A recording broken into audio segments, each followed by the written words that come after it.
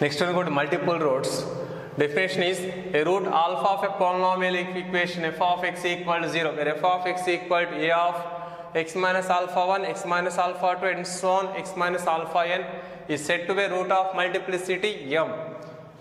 If alpha is equal to alpha k, for example m values of k among 1, 2, 3 and so on n, a root of multiplicity m is greater than 1.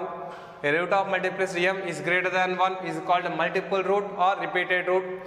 A root of multiplicity 1 is called simple root. If a root alpha of equation f of x equal to 0, a root alpha of equation f of x equal to 0 of multiplicity m is the root of equation f dash x equal to 0.